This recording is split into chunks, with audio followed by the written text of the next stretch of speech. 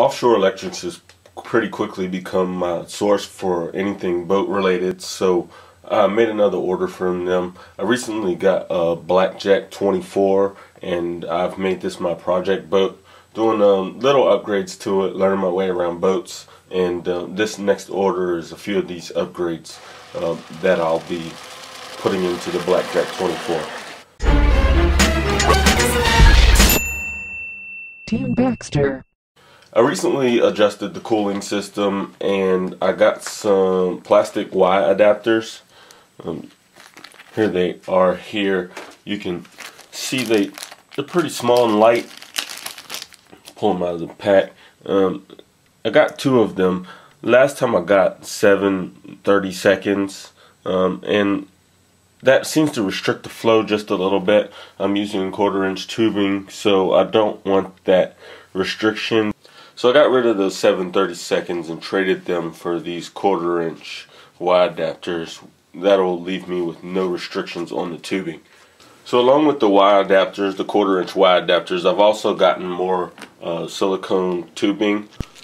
This is 1/4-inch silicone tubing, and it goes right in tandem with these 1/4-inch Y adapters, and that leads right out to the side of the boat. I have holes drilled directly into the side of the boat, and that's where the hose comes out. The factory only gives you one grommet and a small reducer to get the output out of the side of the boat. I wanted to neaten that up, so along with this tubing, I got a pair of these large outlets. These are 1/4-inch outlets. I was a little worried that they were too big, but they're actually just a hair larger than the original outlets provided by ProBoat. So I'm going to go ahead and give these a try. I do not have to drill a larger hole. That's the main reason why I'm going to go ahead and try these out.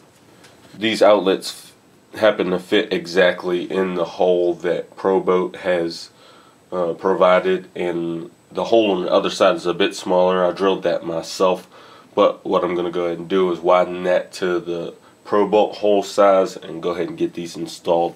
If I do have any problems, what I'll do is reduce the hose that goes to this outlet. I'll reduce that to 7/30 seconds, which will still work. It'll be a little tight on that end, but it'll still fit over there, and that's how I'll reduce the flow if needed. So those are adjustments to my cooling system. Let's set these aside for now.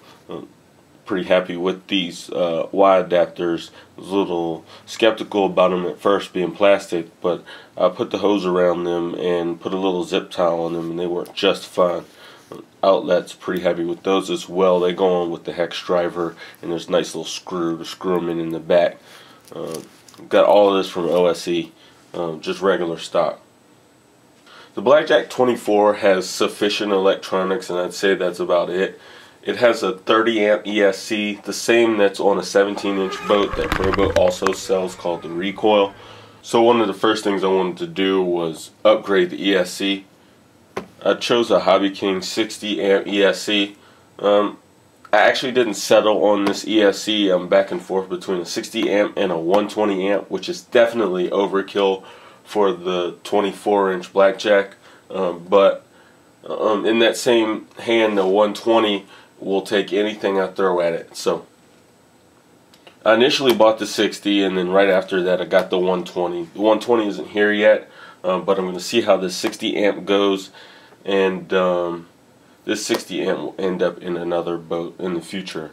But for now, I'm going to install this Sea King 60 amp ESC from Hobby Wing just to see how it does and see how it performs.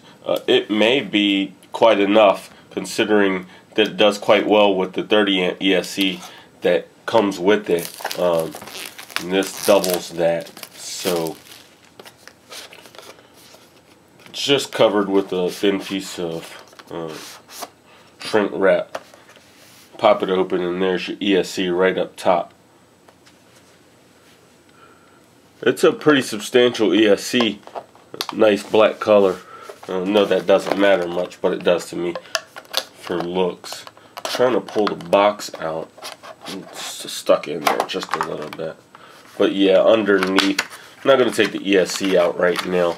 But you can see Hobby Wing ESC water cooled Underneath you've got your standard bullet connectors for the motor, 2 leads to solder on the battery connector of your choice. Of course, the plug for the ESC to go into the receiver, and you've got a small power switch, which seems to have a little hook to mount on something, screw holes to mount on something, on off, and it has a little waterproof jacket over top of the power switch. So let's set that aside and see what else is in the box. So there appears to be a little bit of double-sided tape for mounting, a few pieces of shrink wrap to terminate your ends when you solder on the connection, hobby wing stickers, because I'm definitely not going to put those on. I can't say that. The small black one isn't so bad and it shows support. Nice bright pink one for somebody.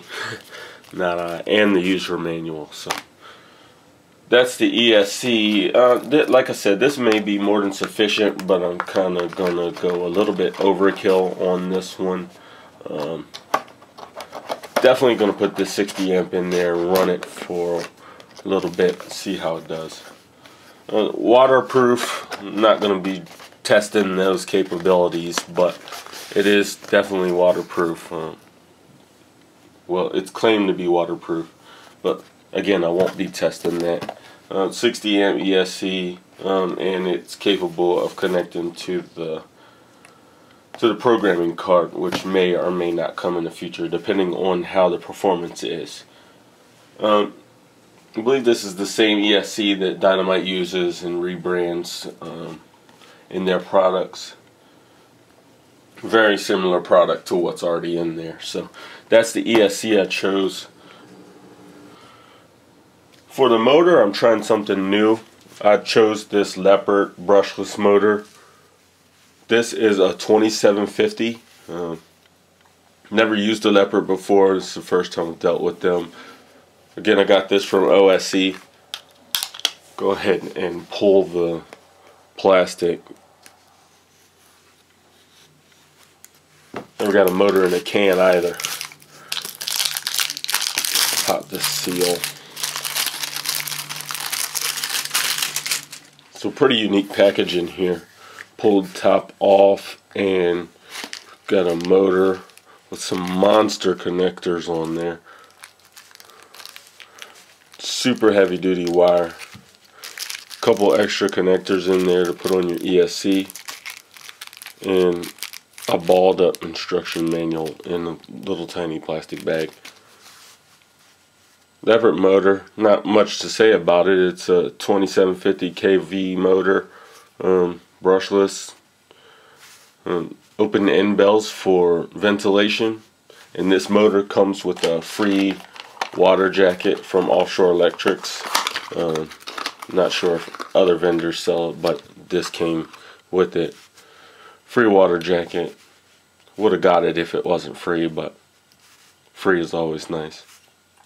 So that will be going on there, and that's the motor for this Sea King. The next project is getting it installed and seeing how well the boat does on it.